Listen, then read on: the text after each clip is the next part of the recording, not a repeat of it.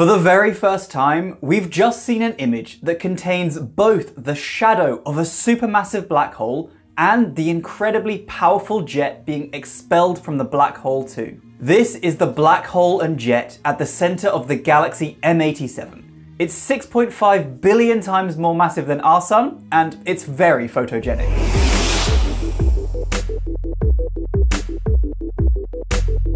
The observations used to make this image were taken back in 2018 by telescopes all around the world. But processing and finalizing an image like this is very hard and takes a lot of time. The group of telescopes includes the Global Millimeter Very Large Baseline Interferometry Array, the Atacama Large Millimeter Array, and the Greenland Telescope. It might remind you of another black hole image taken by the Event Horizon Telescope, or EHT. They've actually released images of two black holes. One is the supermassive black hole at the center of our own Milky Way galaxy.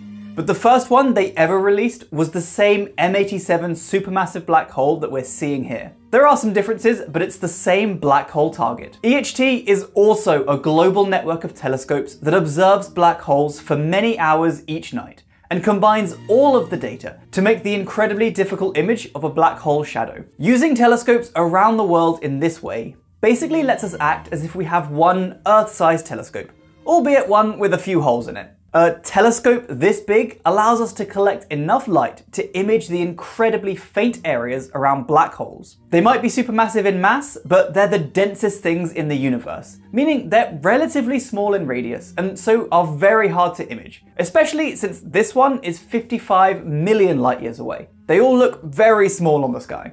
The supermassive black hole in our galaxy looks incredibly small as well. Just look at this zoom in comparing it to the moon.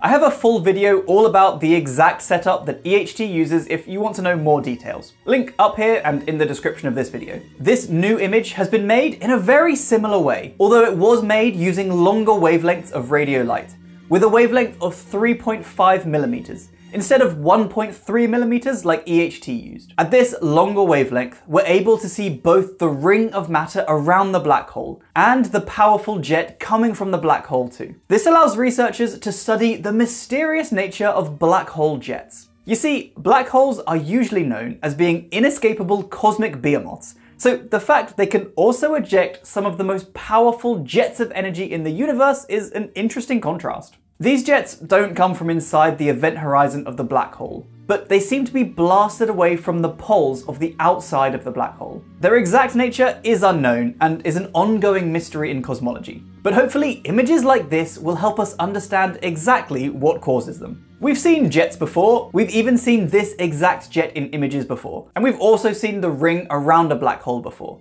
But until now, we'd never seen them both in the same image.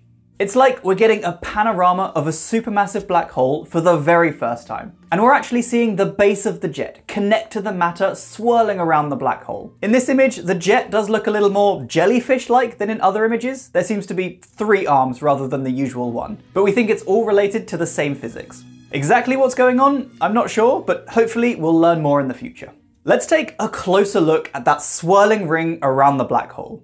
We're seeing matter orbiting the supermassive black hole incredibly fast, heating up as it spins and glowing very brightly. In the center is what we call the shadow of the black hole. We can't see a black hole since it absorbs everything, even light, but we can see the shadow it casts against this bright ring as it absorbs and blocks some of that light being emitted. It even bends some of the light to help create the ring shapes, really demonstrating the gravitational power of a black hole. The ring and shadow are visible in this new image and in the older EHT image. But something interesting is that the ring in the new image is about 50% larger than the ring seen in the EHT one. We currently believe this is just a result of being able to see more material around the black hole with this setup. I think there are a few reasons that this could be the case. Either the material further out just glows much brighter in the slightly longer wavelengths of light that this collaboration is looking in, or the telescopes are more sensitive than the EHT setup. It's even possible that more material has simply accumulated around the black hole. Since the EHT image was taken in 2017, and this data was taken in 2018. The exact reason isn't known yet, but it's certainly an interesting find. In the future, more observations will continue to be used to image the black hole in a wide range of wavelengths, to keep studying the ring and the jet, and hopefully eventually allow us to fully unravel the mysteries of the complex environments around a black hole. Leave any questions you have in the comments below, and be sure to check out the videos on screen if you'd like to know more about black hole jets or the process behind taking these black hole images. Until next time, stay safe team. I'll see you soon. Bye!